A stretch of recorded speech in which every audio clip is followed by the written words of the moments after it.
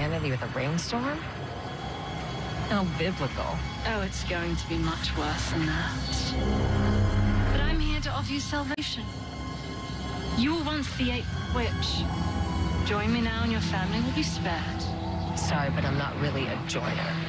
You may have brought us here, but this is my home now. And I protect my own. With what magic? Your son couldn't break my curse. Do you think that was an accident? What did you do to Henry? I didn't have to do anything. Did you ever notice how human children have a nasty way of growing up? An adult's belief is a lot less potent. You don't know Henry. He has the heart of the truest believer. Yes, I know. But your Henry also has more pain than you know. His belief is gone, and there's nothing you can do to bring it back.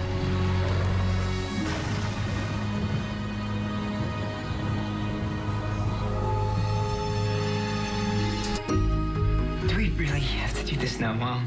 Come on, it's your last first day of school. Just give me this and you'll never have to do it again. Okay.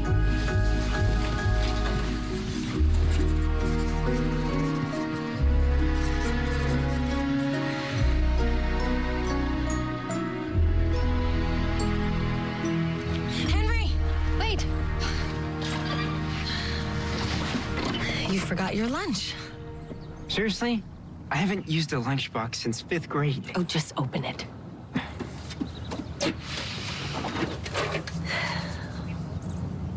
No way. Henry, I know you think I treat you like a child, but, well, you're not my little boy anymore. And next year, you'll need this car to drive across town to Storybrooke College. Right. This is, great. What is it, Henry? It's just, I'm not sure if SBC is the right move for me.